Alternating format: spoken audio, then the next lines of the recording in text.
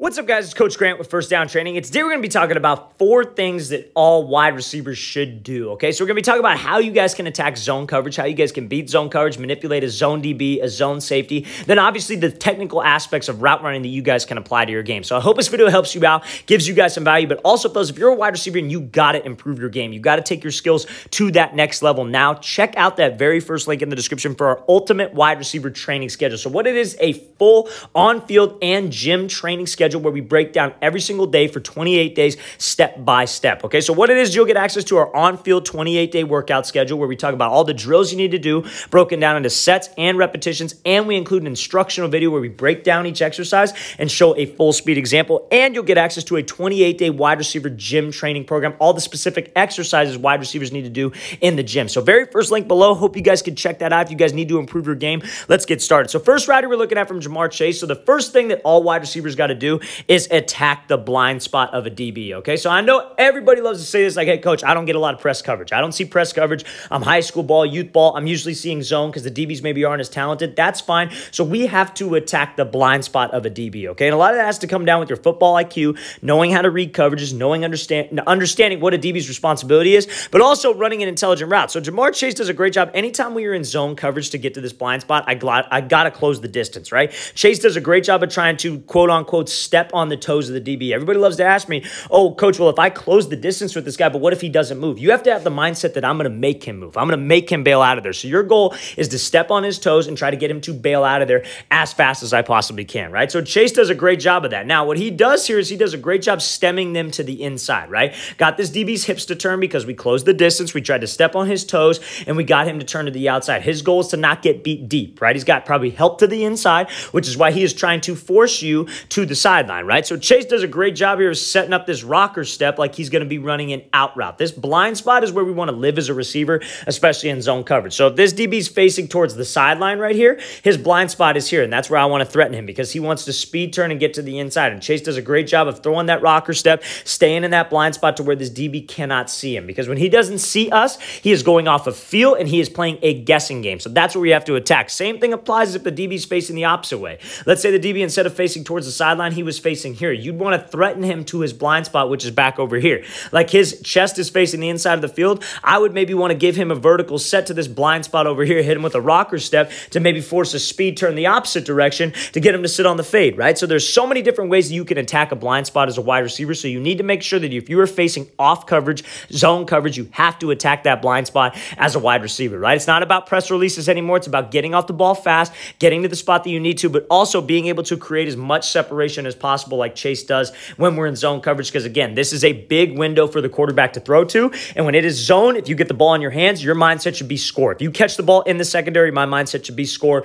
with this much separation, okay? Let's watch the thing again, full speed one more time. Great job by Chase, closing the distance, trying to step on the toes of the DB, and then obviously attacking that blind spot with that rocker step, okay? So now we're going to be looking at this router from Tyler Lockett. This is, again, zone coverage situation. How can you guys manipulate a zone safety, okay? So this is like kind of one of those concepts where like maybe they've been selling off of it. Like, again, this corner's here. It looks like he's probably in like a cover 2 situation where he's in charge of the flats, right? And so the safety's playing over the top, and he's in charge of that deep half, right? So now at a certain point in time with the safety and a wide receiver, when it's zone, especially when it's too high, that safety who clears past a certain level, or that receiver who clears past a certain level, like 10 yards, it turns into man coverage with that safety. It turns into off man, right? So that's what you guys have to understand when it's zone coverage. So if you're out of the slot and you're seeing a lot of too high safeties looks like the following right here, it's all about being able to sell with your upper half, because you see how much he's able to get this DB to shoot over, how much he's able to get this safety to commit. His zone is this deep half, right? Corner's sitting in the flats,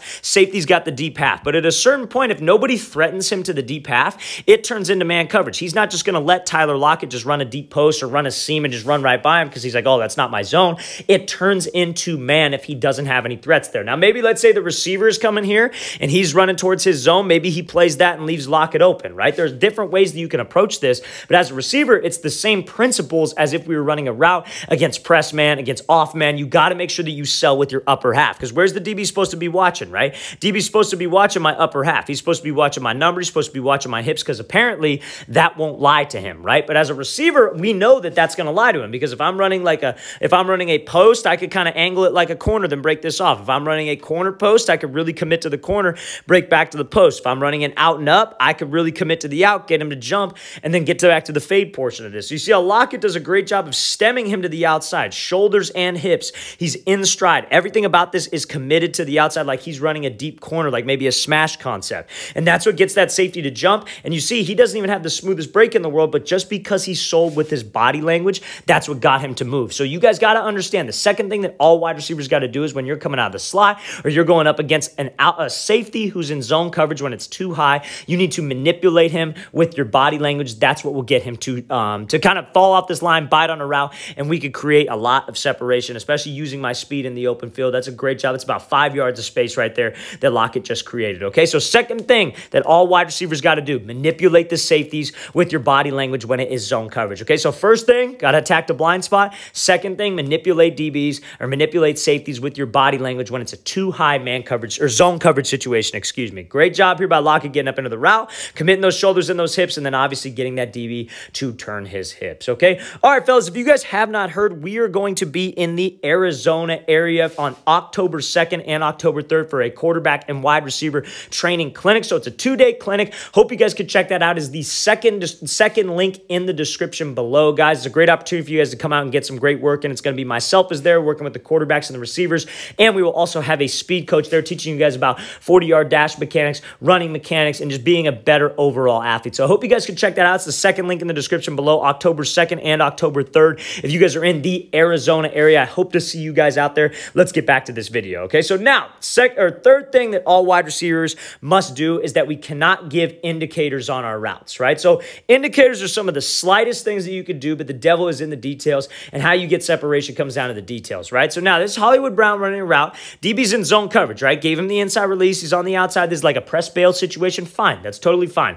But we don't want to give this DB any chance to make a break on the ball because, again, when it's zone, his eyes are to the inside, right? He's trying to read the quarterback's eyes. He's not looking so much necessarily at the wide receiver. He's looking for anybody threatening him to his zone. So as a wide receiver, it's not necessarily the same man coverage principles. However, when we're coming off the line of scrimmage, we want to make sure that we don't give him any kind of opportunity to make a play on this ball. So you see how when Hollywood Brown goes to make this break, you see how he's got great pad level right here. He's in stride, but right before he drops into this break, you see how he starts to raise up. You see how his chest raises, his arm flies out, and he kind of reaches for that break. Again, he's a very talented receiver. He's a great athlete. He's a hell of an athlete, very fast, has a lot of success, right? And he's playing in the league. But this little detail right here, if this DB doesn't have his eyes in the backfield, that lets him know that a break's coming, and that's going to make me take too long. So the third thing that all wide receivers got to do is you cannot give indicators on your routes. You got to make sure that we keep the same body language. If he would have kept the same body language like this all the way up into the route, stayed in stride, and he was able to just break right there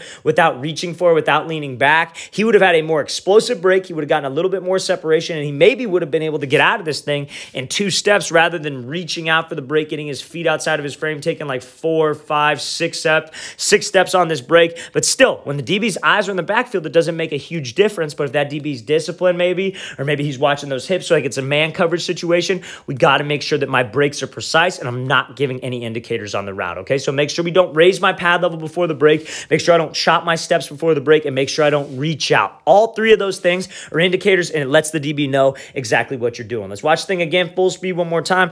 Pretty good job getting up into the stem and getting separation, but just got to make sure that we have a sudden drop and I don't give any indicators on the route that I'm running, okay? So now, the fourth thing that all wide receivers got to do is you have to threaten a DB outside of his frame, because you guys might have seen this clip, but the thing is with the releases is you got 3 different lanes, right? So you got the left lane, you got the middle lane where the DB is, and then you got the right lane, right? So you got to understand that the only way this DB moves is if you threaten him vertical, right? If you don't threaten him vertical, if you don't threaten him in a specific direction, he is not going to budge, he is not going to jump, he is not going to do anything. Whether you were taking a wide step release, whether you were taking this little skip release like Cooper does, whether you were taking a diamond release, a slide release, you have to threaten him vertical, okay? So you see how Cooper does such a great job of when he hits this skip, he's actually going on almost a 45. He's stepping outside the DB's frame. There's no way that this DB doesn't think that he's taking an inside release right here, just based off of his body language, based off of where his pad level is going, and based off of where he's stepping. So everything about your releases off the line of scrimmage when you face a press DB,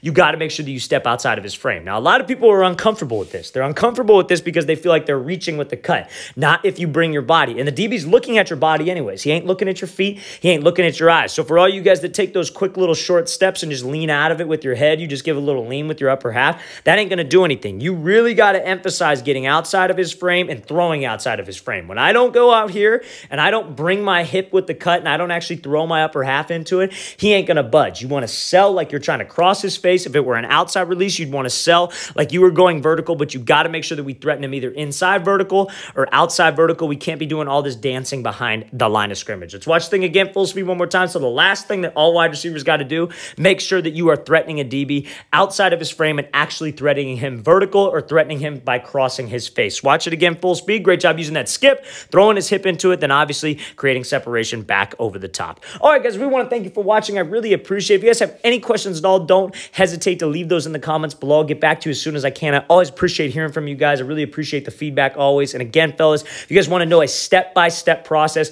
everything wide receivers need to do on the field and in the gym to help their performance improve, you want to take your game to that next level now, check out that very first link in the description for our ultimate wide receiver training schedule. And again, if you're in the Arizona area, want to come out and get some work in, check out that second link in the description below also. I'll see you guys next time.